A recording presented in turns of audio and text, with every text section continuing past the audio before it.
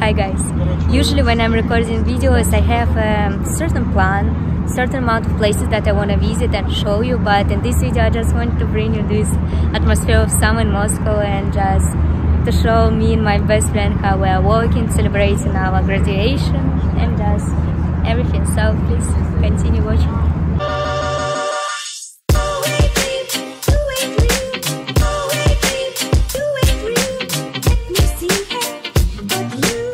Weeks ago we finished our university. It was final presentation of our thesis and we successfully graduated, but the wonderful 2020 of graduation was cancelled, so there's gonna be nothing. We will just take our diplomas and that's it. So in this day we decided to go to the city center and to take a drink, you know, just to feel this summer atmosphere of Moscow. And for this, we've chosen one really famous place now in Moscow, which is located in the Kropotnitsky district.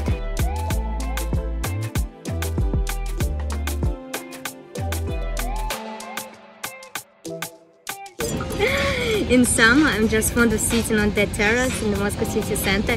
And here, this place, you already saw this from my previous video, and you already know that this is one of my favorite places in Moscow, the church of Kristina the Saviour, and the view is super stunning because you can see Stalin high rises, Moscow city center, and actually all city center here, and Red Square from another side. It's so amazing. I can't say I super advise you this place where I'm right now because the food was not like that well and it's quite pricey, but there is another bar called Strelka and it's closer to the church and to the river. It's amazing, stunning place, stunning view. Totally advise. I will attach all links below, but now there is a new reconstruction, so we decided to come here. And anyway, we didn't regret it. It's called Wow Moscow Lounge. Usually it's a shisha place, but now because of COVID-19, shisha is forbidden. So anyway, we have a really nice time here. Chris, tell please people, what do you like about Moscow? I don't like Moscow. Why? I don't like this rhythm. The rhythm of life, yes. Yeah, the rhythm of life. Yeah, it's super, it's like New York. You're really all the time in motion. You're running somewhere. Yeah. So you're more like Saint Petersburg. By the way, Kristina is going to live in Saint Petersburg because for her Moscow it's too like, you know, action on it. I'm sure like more slowly, like France, I think it's for her. Well, I can't manage myself living in Saint Petersburg or in any city except Moscow because I like this rhythm. I'm running somewhere all the time. Well, I think New York is for me as well. And I love London. It's also really like, you know, actions. Christine, what do you like about St. Petersburg?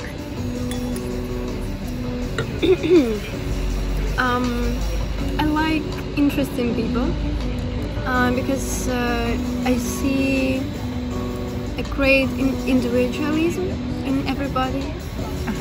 Yeah. Not in everybody, but in most general. people. Yeah. But in Moscow maybe the same. Maybe. But most people think the same like here. I don't. And architecture, I like. Well, well, Chris, I mean, where you are sitting right now, what's wrong with this? I like rainy days. Yeah. Oh my gosh.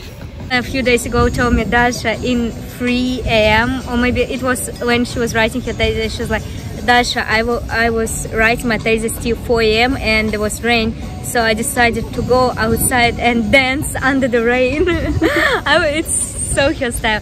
Like, I told you about disadvantages of living in Russia, that I don't like grayness and weather. Like for me, I really like sun, and now, well, I mean now it's good because we're in the terrace, otherwise if it's gonna be sunny, it will be super hot. But anyway, I don't like grayness, and St. Petersburg, it's really great city, I think more than Moscow. And also it's raining a lot there, a lot, and the weather like totally not for me. Believe me, I think not for most people. But I just love warm weather. Anyway, in Russia everybody can find what they want.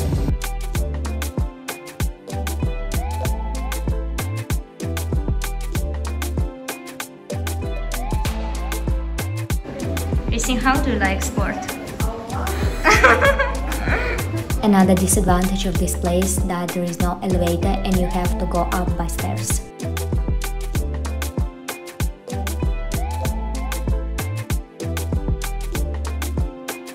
Guys, now we're in a really artistic place here in Moscow. It's called Krasny October, or if I translate this in English, it will be called Red October. Red October was a Russian confectionery factory located on Bersenevskaya embankment, but the factory closed 13 years ago, and now this place is loved by locals for its artistic character. Today you can see there many interesting galleries, museums, amazing cafes and restaurants. Red October is a place where you can do everything you want and be who you really are. In this place they built so many restaurants, so many graffitis, but not graffiti as you can see, but for example really amazing paintings sometimes, and a lot of Russians love to come here, take pictures. There's so many good restaurants, the one we visited already on the top, and yeah, when I was a teenager I always come here to take, you know, some fashion picture for Instagram.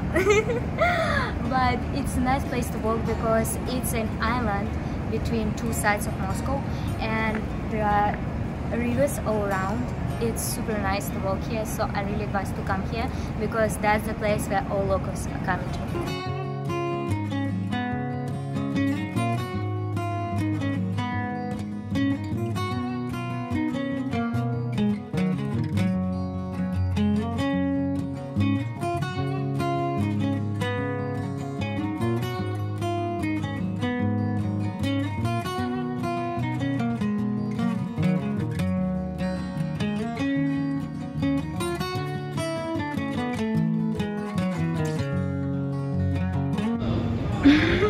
When Kristina don't want to go out of this place because of the music.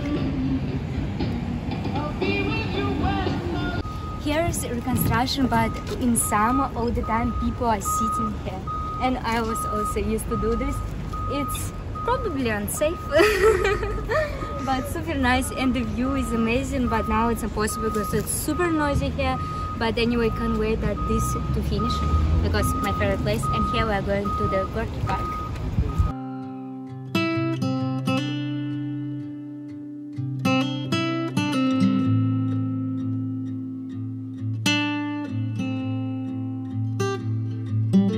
In fact, we didn't reach Gorky Park that day because Kristina had a heavy bag, so we just walked around the park museum and returned home to continue that celebration.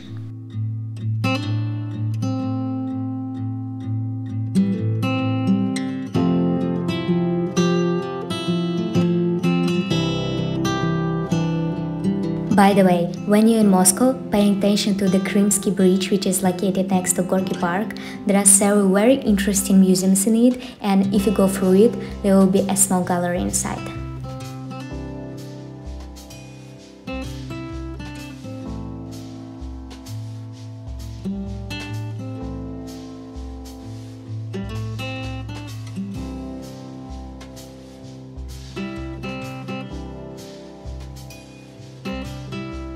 That's it for today, guys. I didn't show you that much in Moscow, but I hope I bring you this summer atmosphere and you meet my best friend.